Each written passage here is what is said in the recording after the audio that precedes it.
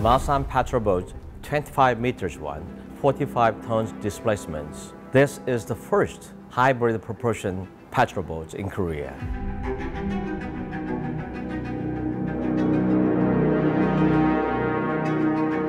Maximum speed is 33 knots, and then electric mode, 7 knots.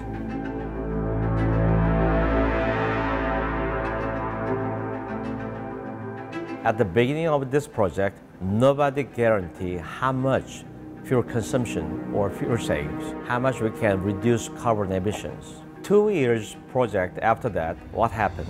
The captain and operator, they are very satisfied with fuel consumption, at least 30%.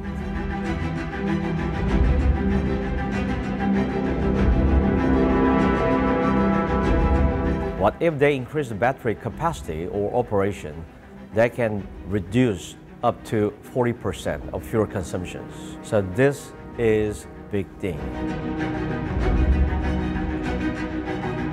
So we proved hybrid propulsion system, it works.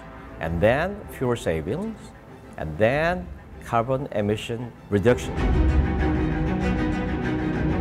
They never ever experienced a full electric propulsion system before. So when they experienced the full electric without main propulsions or diesel generators, very quiet, and then maneuvering, controlling, everything's fine. And then what happened? They cannot go back. This is an electric hybrid system, is a very fuel efficiency system for the future patrol boats.